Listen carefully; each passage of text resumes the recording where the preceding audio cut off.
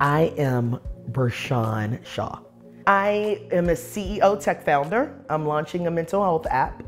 I am an international motivational speaker. I'm a executive business coach, wellness coach. I'm a mental health advocate.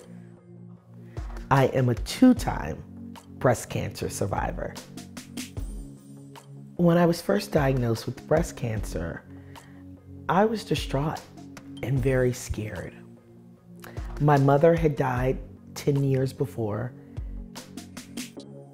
and I was 33 years old. I didn't think a young girl at 33 would get diagnosed with breast cancer. So I was angry, mad, scared, depressed, and I felt alone. And when I was diagnosed the first time, I had stage 1 breast cancer. So my treatment was radiation. I chose not to do chemotherapy because it was early. And they said it was a good chance that it was all gone. I didn't have cancer in my lymph nodes. And then 2 years later, the cancer came back. And I had horrible, horrible back pains. One doctor said, get an MRI. And I did. And that's when I found out it was stage 4 terminal breast cancer. The first time, I was too embarrassed to talk about it.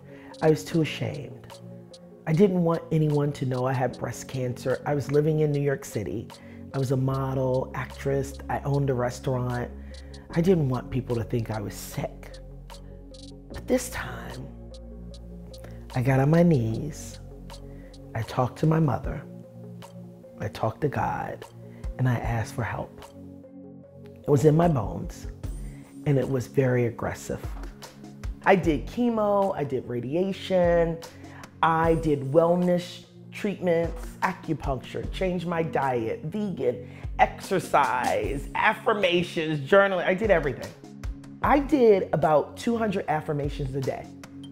I am healthy, I am happy, I'm loving, I'm powerful, I'm strong, and every day I get better. When someone says you are a breast cancer survivor, I tell them I'm more than a survivor. I'm a thriver. I thrive every day. Surviving is living. Thriving is living your best life. And every year that God gives me another year, I belong on this earth.